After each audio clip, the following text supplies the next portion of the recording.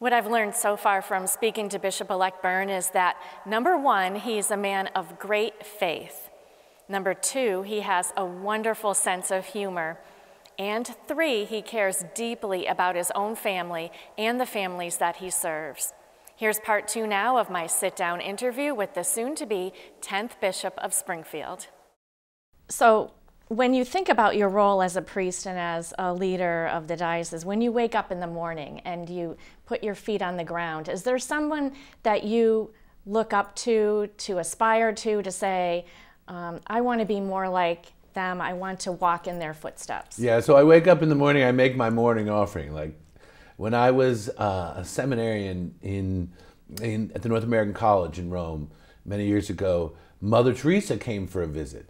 And she spoke to us, and then she was standing at the door, and we all filed by, and we had our breviaries, our prayer books, and she signed them. And as people were going by, my turn came up, and she looked up at me and said, "Don't get in God's way." She didn't say that to anybody else. So one of the first things I always do is say, "Don't let me get in your way today, God." And so I often think of my dad, who was a quiet guy, but really moved people's hearts. He was a doctor, and when he was performing surgery, he would talk about poetry or the things that he did. And I talked to so many nurses and after he died, and doctors, and they said, I wasn't a practicing Catholic until I met your dad. Wow. And I thought, well, I want to make sure that that's a good model. I'm a little more talkative than he is. Was, God bless his soul. Well, family is very important to you. I can tell by everything that I've heard. And as a little boy and growing up in Washington, D.C.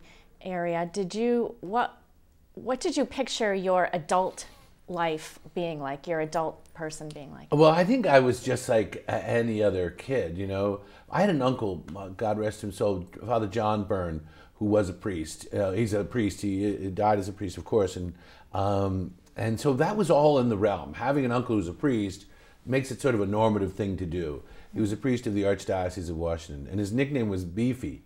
So you can see that it wasn't just the priesthood we shared in common. And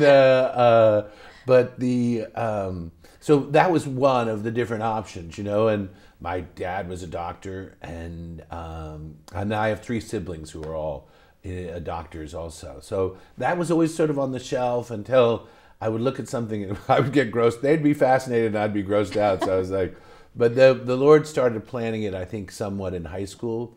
And then in college, I was thinking about it more seriously. I talked to my mom and dad and said, I was a senior, and said, I'm thinking about being a priest. And my mom said, I'd love to have a son who's a priest. I'd hate to have one who used to be a priest. She said, so do something you've never done before. And I was like sort of picturing myself sailing across the world. And I said, like what, Mom? And she said, get a job. So I taught school for 3 years. And that was wonderful. It was a little boys' Catholic school that I had gone to myself. And up till now was the chaplain. So that was a wonderful experience. It gave me a chance to really begin to learn to pray. And interestingly enough, the vocations director said, you need to get a spiritual director. So I asked around, and for those 3 years I met with a guy named Father Tim Dolan. He's now Cardinal Dolan, wow. But he was a priest working at the nunciature, and we've been friends ever since. And God willing, he'll be at the ordination and installation. You have a lot of the same similarities. I've heard that before. Except I'm a little better looking. Very true. Oh, I'm going to tell him you said that. So you're the youngest of 8 children. Mm-hmm.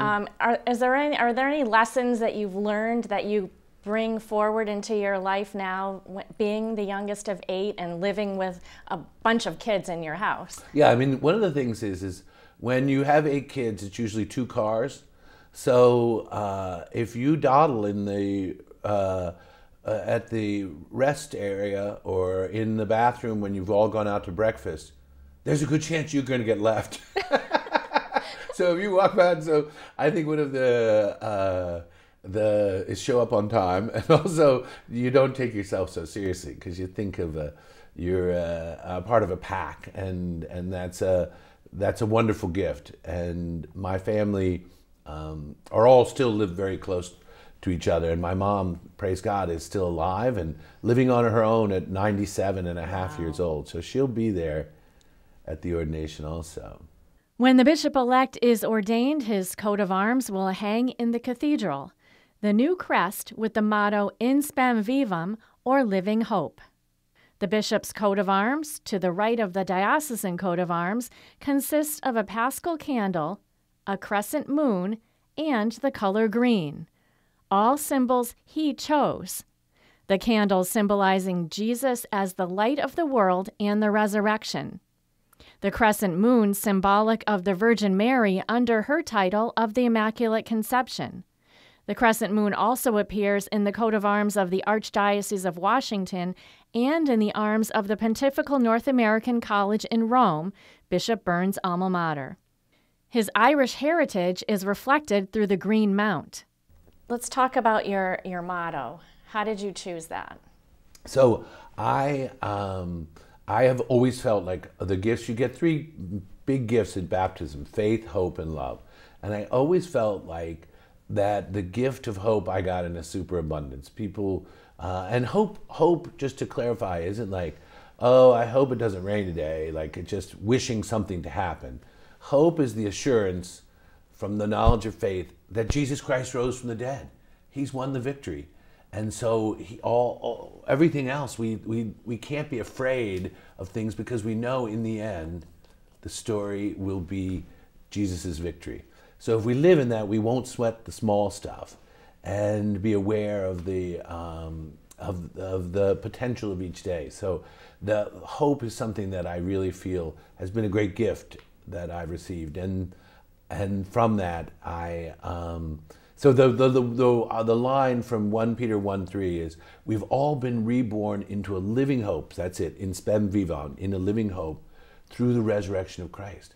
And that sums up just because there's clouds that roll in doesn't mean the sun's not on the other side of them. And especially in this time of pandemic and this time of confusion even within our own church, that's why we need to recognize Jesus has this in charge, and we have to let him be in charge. And that's what real, true theological hope is. With humor, love, and honesty, the bishop-elect talked about what his priorities would be after taking leadership of the Diocese of Springfield. Well, number one is to fall in love with the people and priests of Western Massachusetts. My heart is already, like the Grinch, it's growing. And I have the dog to go with it. And so to get to know and to listen. I've always said I've been a pastor for 22 of 26 years of priesthood. So my heart has always been in the parish with the people, boots on ground.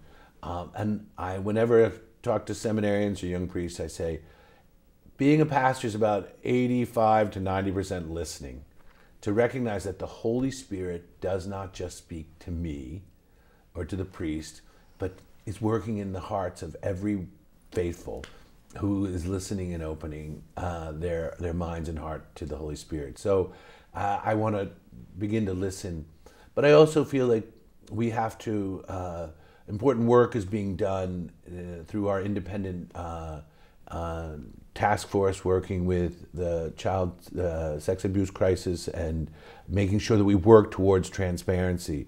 I'm fully committed to that because we can never heal.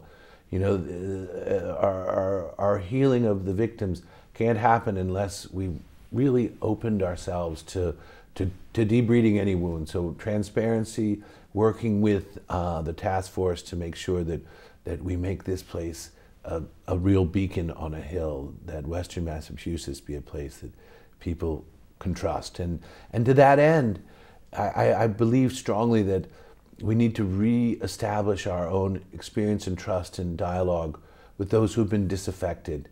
It breaks my heart that so many people are away from the Lord because of some in his church, and some who've worn this collar But so many great priests and so many wonderful shepherds have also, vast majority. And so I really wish to, in that living hope, bring that hope to other people so they can come and see Christ anew. It sounds like you look at the glass half full. Well, it is. So yeah, I do. People always say, "How are you?" And I say, "I'm fabulous," because I make a decision to be fabulous. I could decide to be grumpy, or I could decide to be grateful. I choose grateful over grumpy. And who could be grumpy with a dog like Sweet Zally? You should see her at the end of Mass with the kids are just all there. We were at just yesterday blessing a pre-K program at a new program at St. John the Evangelist at Agawam, and the little girls that were there, pre-K threes, and she's just so gentle. She's my evangelization dog. I call her the Episcopop. The Episcopop, that's a good one. Well, on that note, I wish you all the best, and we're really looking forward to having you here and can't wait for the ordination. I can't wait either, and I'm so excited to be here and to be praying and walking the journey to Christ with the folks of Western Massachusetts. Great. Thank you. Thank you, Sharon.